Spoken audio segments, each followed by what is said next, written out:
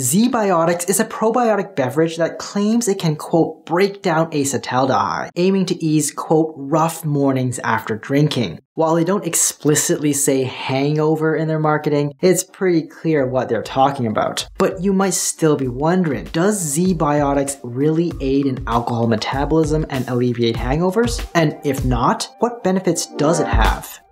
ZBiotics uses a bacterial strain named Bacillus subtilis ZB183, which has been genetically altered to produce an enzyme called acetaldehyde dehydrogenase. Bacillus subtilis is frequently modified genetically because of its rapid growth and ease of genetic manipulation, making it an ideal candidate for producing various other proteins and enzymes. The idea here is that after we drink and our body starts to metabolize the alcohol, acetaldehyde dehydrogenase helps break down the acetaldehyde produced, which is then further metabolized before removal from the body. Real cutting-edge stuff. But a common issue with using cutting-edge or new ingredients is the lack of solid evidence backing up their supposed benefits. A lot of these fancy ingredients are based on theoretical research done in animals and cells, not on real people. The big question is whether supplement with Bacillus subtilis ZB183 has reliably shown any health benefits for humans. Well, right now the answer is no. Neither Bacillus subtilis ZB183 nor any genetically modified Bacillus subtilis probiotics have been tested in human clinical trials for safety or effectiveness. So far, these probiotics have only been tested in mice. In one study, Bacillus subtilis was genetically engineered to produce both acetaldehyde dehydrogenase and alcohol dehydrogenase enzymes. It's worth noting that this isn't the strain used in ZBiotics. It's actually a more comprehensive one, which breaks down not only acetaldehyde, but alcohol as well. The experiments on mice showed that this modified strain could potentially ease alcohol-induced liver damage, hinting at its usefulness for detoxifying alcohol and lessening alcohol-related liver issues. Another study gave Bacillus subtilis to mice and found that it helped restore the balance of gut bacteria, reduced damage to intestinal barrier, and lowered levels of harmful substances in the bloodstream, ultimately improving liver health by reducing inflammation. However, this study didn't use a genetically modified version of Bacillus subtilis. It used a specific strain called CMCC 1.3358. Also, its benefits mostly focused on reducing the damage caused by alcohol, rather than metabolizing the alcohol itself. Even safety studies have only been done on rats. One study gave the actual ZBiotics strain to Wistar rats and found no negative effects on various parameters, including signs of illness or mortality rates. There was a slight increase in plasma albumin levels at a higher dose, but it was not considered harmful. There is a single human study on a supplement called AB001, which contains Bacillus subtilis. In it, 24 participants took it for a week before drinking alcohol, and it did lower their levels of alcohol compared to a placebo. However, there are several glaring issues with trying to use this study to back the use of ZBiotics. Firstly, the Bacillus subtilis used wasn't genetically modified. Secondly, the supplement contained other probiotics and L-cysteine, so we can't be sure if the effect was solely due to the Bacillus subtilis. Thirdly, the participants took the supplement for a week prior to drinking, so it wasn't a quick fix. Lastly, although it reduced blood alcohol levels, it didn't improve cognitive function, meaning it ultimately didn't help with hangover symptoms. To sum it up, there's no proof that ZBiotics works or is safe for humans to manage hangovers. There's only one safety study on the specific ZBiotics strain, and it's in rodents. Of the 3 efficacy studies on other Bacillus subtilis strains, 2 were conducted on rodents, and the one in humans doesn't really support the use of ZBiotics at all. While research on mice and other animals can give us valuable insights into the potential benefits of probiotics, it doesn't prove their effectiveness for human health. Human physiology is complex and differs significantly from that of rodents. For us to truly understand how ZBiotics affects human health, we would need clinical trials of ZBiotics with human participants. These trials would give us a more accurate picture of how they interacted with the human body. But since we don't have any of these trials yet, yet, the idea that ZBiotics can help with, quote, rough mornings after drinking or break down acetaldehyde in humans is purely theoretical.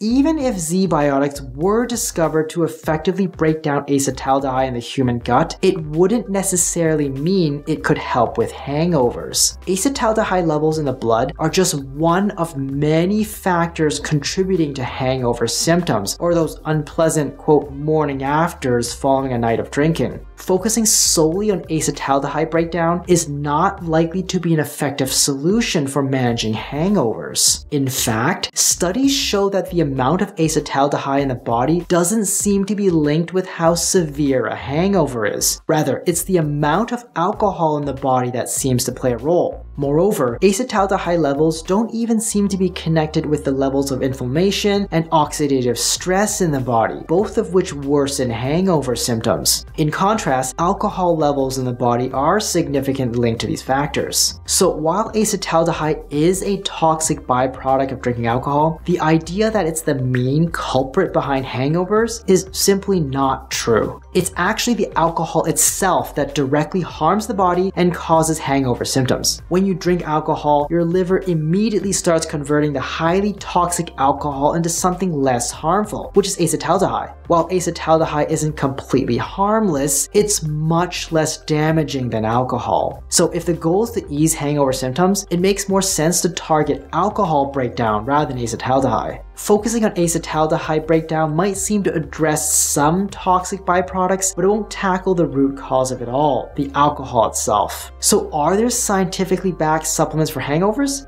Yes, but the evidence isn't very strong overall, although it is still stronger than what we have for ZBiotics or any genetically engineered probiotics. I won't go into a comprehensive review of all these supplements here, as that's not the focus of this discussion. However, some options worth considering include clove extract, tofenamic acid, pyritinol, Hovedina dulcis fruit extract, L-cysteine, red ginseng, and Korean pear juice. Interestingly, while ZBiotics with its genetically engineered Bacillus subtilis bacteria lacks any human evidence for managing hangovers, there is a product called Biozyme that may offer some promise. It's actually made by fermenting vegetables with Bacillus subtilis bacteria. In one study, administering 100 milligrams of Biozyme before drinking reduced alcohol and aldehyde levels in the body, with the aldehyde lowering effects lasting for at least 4 hours. So why isn't Biozyme, which actually has been shown to reduce aldehyde levels in humans in at least 1 week study, as popular as ZBiotics, which lacks any such evidence? Well, it's probably a matter of marketing and hype, rather than actual effectiveness. Plus, Biozyme is currently only available in Japan. In my view, the probiotics and ZBiotics are unlikely to have much, if any, effect on hangover symptoms. Any relief you may experience from drinking it is probably due to the slight rehydration from the potassium and sodium it contains, which you could achieve more effectively by simply drinking something with electrolytes. There's just no human evidence to back up the claim that it can reduce aldehyde levels in the body. And even if it could, reducing aldehyde levels may not benefit your hangover at all. Genetically modifying probiotics for commercial use is a fairly new venture. Indeed, ZBiotics is one of the first companies in the world to commercially produce and sell genetically engineered probiotic products. But just because it's new doesn't mean it'll be more effective, or effective at all. Hi, I'm Dr. Brian Young. What are some of your experiences using ZBiotics? Let me know in the comments down below. And if you found this video helpful, please subscribe to the channel and leave me a like. Hit the notification bell if you want to stay up to date, and share this video with someone you know who can use the info.